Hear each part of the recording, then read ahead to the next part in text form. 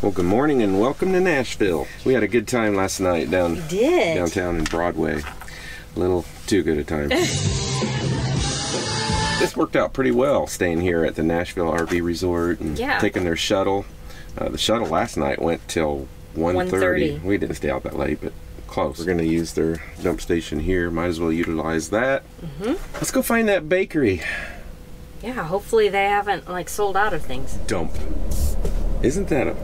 It is. What they call it something else other than dump? Extraction. Oh, that's worse. What? Okay. You still want to go to the bakery? Follow the road into the sky. Never let adventures pass you by. Be free and follow your crazy dreams. We're living our vision in the RV. Come ride with us and you'll be free. What's the name of this bakery, Michelle? Five Daughters Bakery. Five Daughters Bakery. You heard it. That's where we're going. Let's go get them. Hope they have some gluten-free stuff. If not, I'll just watch you and have salivate. some water. Trouble come back, don't come around no more. Trouble stay away from my door. Got a nice big parking lot here. You can probably get a Class A in here pretty easily.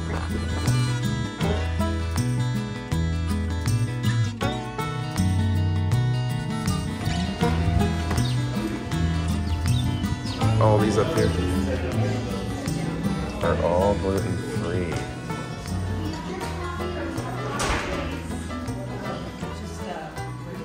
So let's see your donuts. Here's mine. These are the gluten-free. This one was a sea salt. I don't know, sea salt caramel, but I'm not sure. And this was a cookies and cream. But this is supposed to be their most popular. Of the gluten-free. You have the gluten-free, correct?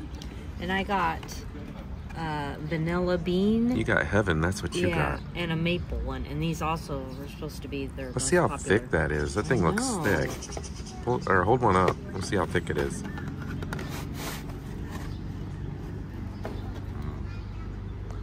Mamma mia. That's the sea salt one? Mm-hmm. Pretty good, boy. They're gluten-free cake donut. It's really good. I'm gonna try this one.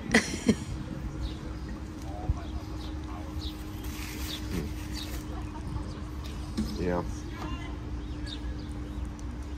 I think I like this one a little better. Which one? Cookies and cream? Yeah, I think so.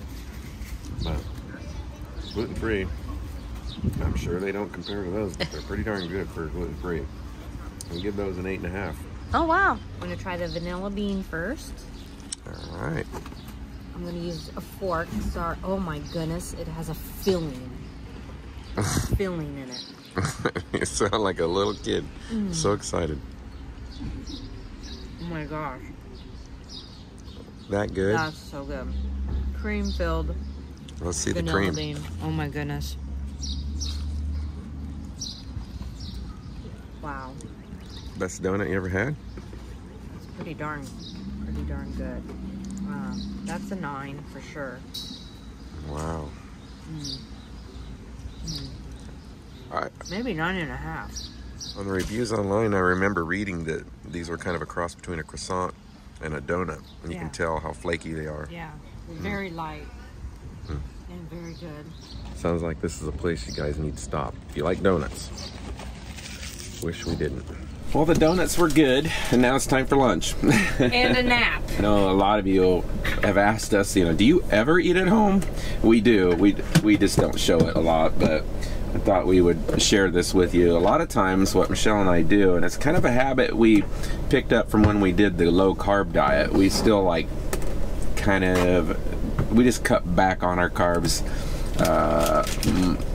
as much as we can. Donuts and pie is like, yeah, and then we got to make up for it somewhere. We like this Havarti cheese that we get from Costco. We use that like a sandwich. We use 2 pieces of the cheese and some Hormel hard salami and ham that has no nitrates, and we just use the 2 slices of cheese as the bread basically, and just have that. And it's filling, protein, and we don't eat a lot for lunch usually, unless it's a weekend and we're out and about. It is really nice to have your vehicle that you're like touring around in, getting around in, instead of the tow vehicle. Now this is everything all in one, so it is really nice and handy always having your bathroom with you, always having, you know, something to eat. If you spill something on you, you can change clothes. If you feel nasty, you can take a shower. You don't have to go drive back to the RV resort and to do those things. We're going to go to the Grand Ole Opry tonight, and we're trying to decide if there's anything that we have time to do before that. So we'll give that some thought. I just saw a cardinal. We love cardinals. And squirrel. Oh, one other thing I wanted to talk about is with the DEF fluid, the truck used a lot more DEF than diesel exhaust fluid. If you don't know what DEF stands for, this has about 4,400 miles on it, and we're just under halfway empty. So for the DEF? For the DEF, yeah, for the diesel exhaust fluid. So I'm gonna go ahead and fill it up. We gotta run to Walmart, get a few things. With the time and everything, I think we're just gonna get some things done, get some things we need, and then go to the Opry. Yeah, the Nashville, there is so much to see in this city. There is. I mean, we would really need to stay a couple more days, maybe at least, and take some tours and stuff like that, but we just don't have time. Didn't really plan to stay that long anyway, so we wanted to hit the main things that we wanted to do, which was what we did last night, and then going to the Grand Ole Opry tonight. Actually, we did more than we thought we were going to. Yeah. And the best thing we ever did was getting that RV resort, taking that shuttle and going down downtown to Broadway. That was a ton of fun. It was. So many bands. Every place you go to is walking down, there's a different band. No cover charges. You just walk up and they all have their windows open, most of them, where you can hear the band and kind of decide if you want to go in or not. It was a lot of fun. It was. We found a couple bands that we really enjoyed, and were really, really good. And the fun thing is it's not all country music that the bands play. I mean, there's rock, there's a lot. Yeah, different. Little of everything. Other than country is basically what I meant. Yeah, little of everything. If you have an Ion Strata or Mercedes chassis, make sure you get under the hood, put the DEF in here. You should never put the DEF right into your fuel, where your fuel goes.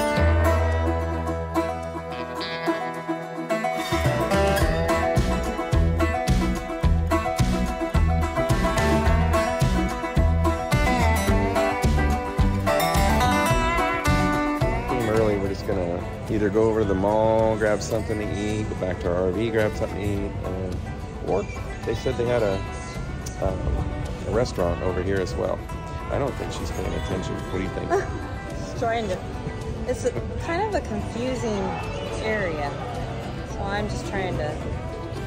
Grand Ole Opry's right there. That's all we need to know. Yeah, that's true. That's true.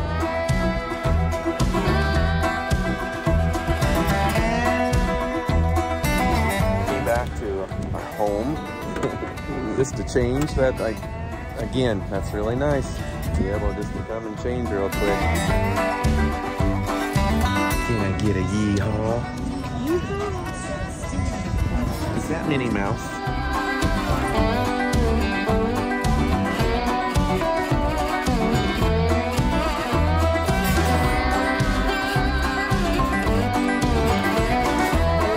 Hi there. Hi. Section 9 is the last one that way, ma'am. Okay.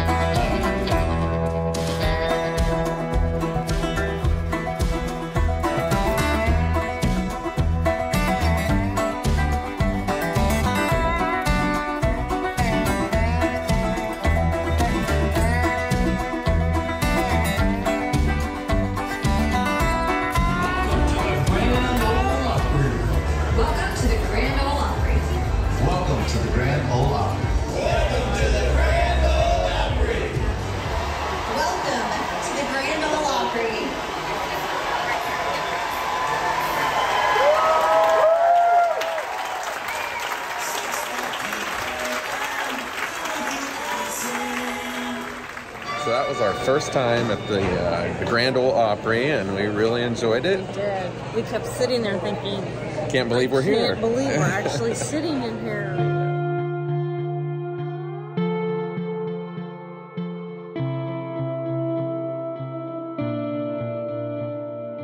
Let's run inside and grab a coffee real quick. Can I just get a coffee to go?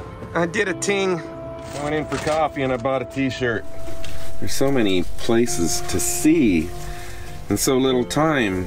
And we got to get up to Iowa by a certain time here. We're trying to decide whether to go to the Corvette Museum. Gosh, we wanted to go through a tour of the what was that called? Angel's Envy. Louisville, Kentucky. Mm-hmm. Yeah, Angel's Envy. Looks like they're sold out. We didn't get the tickets ahead of time because we weren't sure what day we were going to be there. Could always give it a try, and maybe we'll get lucky and somebody didn't go to it, but I don't know. All I know is we got to get going or we're not going to see anything. I know. Got everything put away. We're going to leave the bed just made like that back there, and it'll be ready to go when we're done tonight.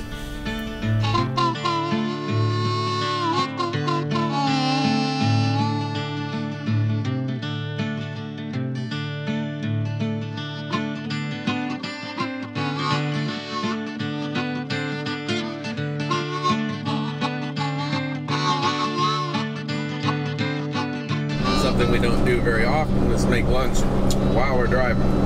Kids, do not do this at home. Do as we say, not as we do.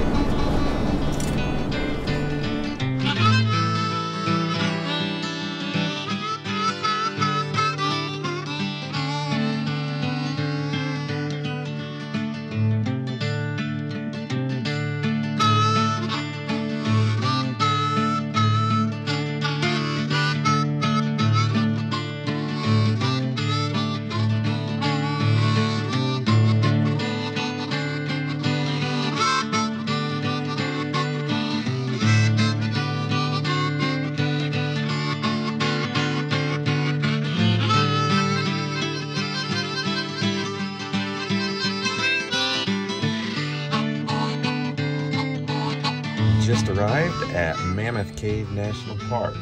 We decided to make a little change along the way on our drive. We were going to go to the Corvette Museum in Bowling Green, but we decided to go here. We thought we don't have enough time to stop At both. Yeah, so we're just going to do this and then move along, but I think this is a good choice. We do want to see the Corvette Museum someday, but we just didn't have the time right now. But boy, there's a lot of RVs here. Oh yeah, inside the cave. It's supposed to be about 54 degrees in some areas, even on days that it's 90 degrees outside, so be sure to bring a coat. Or a jacket, light jacket. I'll bring a light jacket. 54 is a little chilly. Yeah, no, maybe I won't. Will I? Thank you.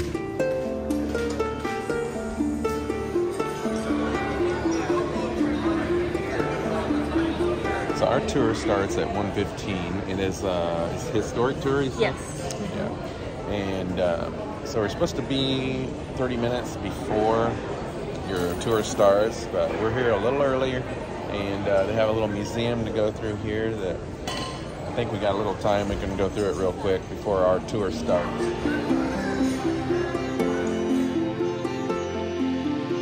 Check this out. This model here Uh-huh. is a section of the cave system that's really only this red boxed area. Oh, wow. And look at all of this entire cave system. All of this yellowish color is the cave. They intersect and run above and below each other Look at like that. a shallow platter of spaghetti. Wow. And that's just that little part right there.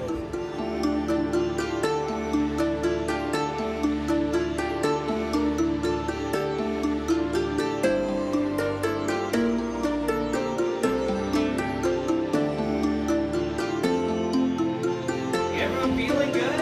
Yeah. Good to hear. It's a beautiful day to go into a deep dark hole in the ground, ain't it? We love caves. Oh! What? Ooh, a snake. Snake. Probably should get him off the trail. Yeah, go off the trail. I'm like, what's that piece of rubber there?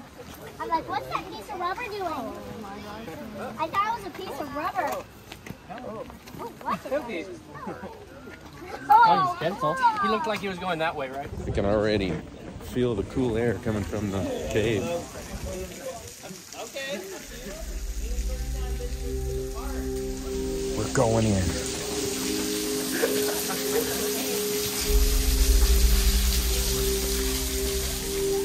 Groundwater began interacting with the Gherkin limestone about 10 million years ago and began to carve the caves.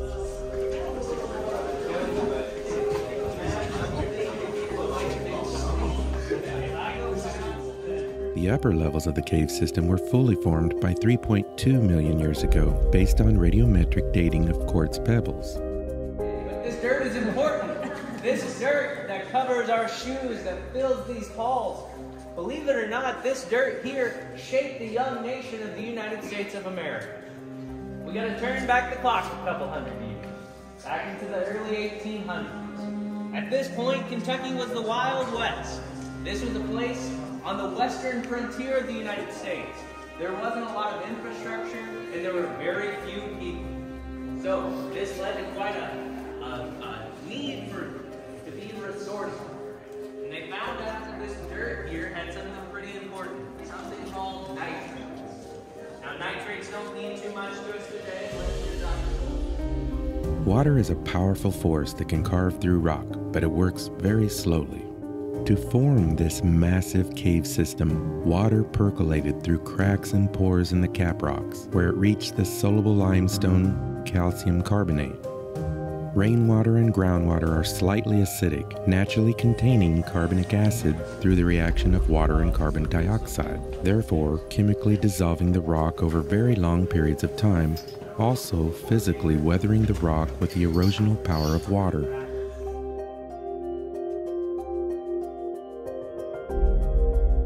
The large size of this cave system is attributed to the amount of time it has been forming and to the size of the Green River drainage basin. Simply said, if you don't know how rocks feel, you can feel them up here, but not down here. Yeah. Well, in this point, the rocks will touch you. At various points in the geologic past, parts of the cave system have filled with sediment and accumulated from the Green River, in some cases filling up previous passageways.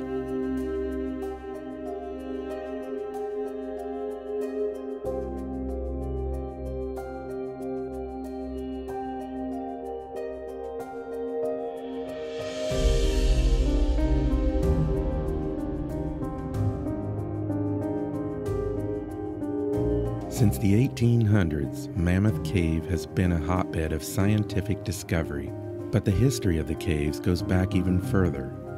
The first American Indian explorers entered the cave around 5,000 years ago, and for nearly 2 centuries Native Americans explored and mined the upper 3 levels of Mammoth Cave. So this water here drains down into that hole. Very interesting. It may not be the prettiest cave that we've ever been in, but It had it's really cool in its own right. It had its own beauty. It didn't Yeah, have the all the pointy things.